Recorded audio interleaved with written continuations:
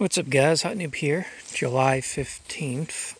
Not sure if this is really worth a video, but while I've been waiting for the water level to go down, been doing some other stuff, and one of those things has been moving up in the world and finally getting myself a decent sized fuel storage tank.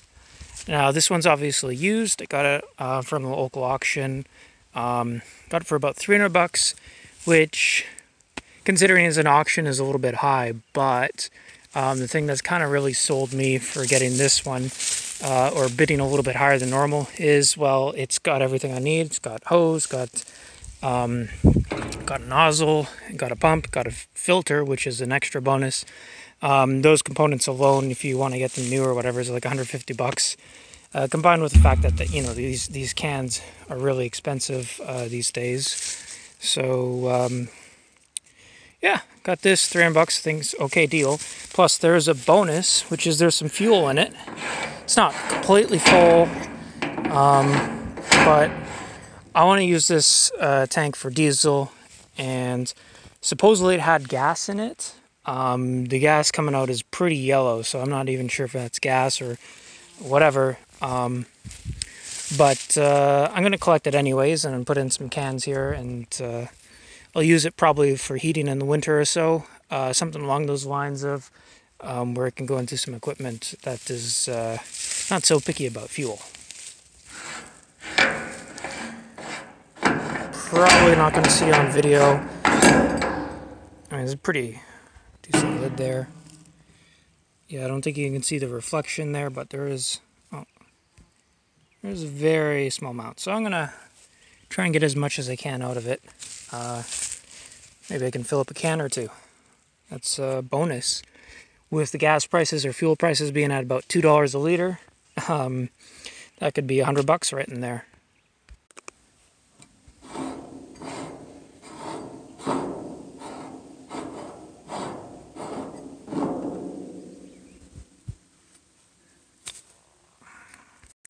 Alright, poured it out a bit. That's some pretty old gasoline there. All brown and whatnot. But I'm assuming there's not too much water in there, but I should be able to use it for heating. I'll have to test it out, see how well it burns or whatever. Alright, so I got about 20 liters of really dirty, gross gasoline out of that. We'll see in a bit if it's flammable. That'll tell me if it's gasoline or water. I think the tank should be pretty solid. I didn't see any rust holes through going on the other end. And I mean, maybe this cleaned up or whatever. So I'll probably sand it down a bit later on and put some paint on, just to keep it in good shape or working for the next couple years type thing. And I'm probably going to have to take out the pump, inspect it, make sure the pump is still good and whatnot before I put stuff in. So for now, because I wanted to switch this over to diesel, I'm just going to let everything air out. The filter here is probably more or less universal. I'm going to probably just leave that in there. Maybe we'll just get like a new filter or something, or just air it out. So once the gasoline's evaporated, should be good to go to put diesel in and whatnot. And then of course, I'm going to keep using the jerry cans for the diesel for my tractor in the meantime. This is probably more used in the winter when I might need some diesel for heating. And then the diesel that I use for heating doesn't have to be that clean because it's just being burnt and whatnot.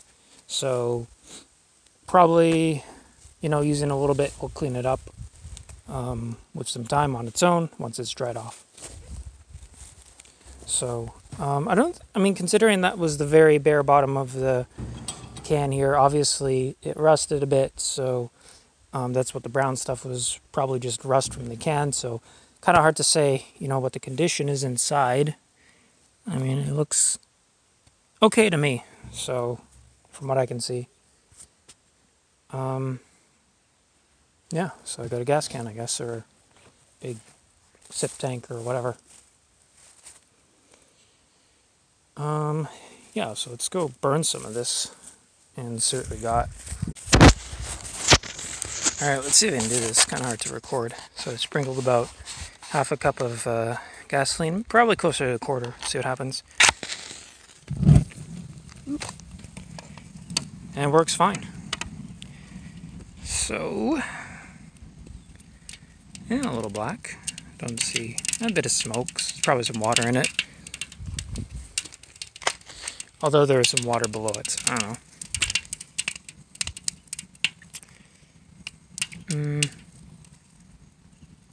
Well, that should do. I should be able to use it for something. Anywho, Scott Dupe here. Please subscribe.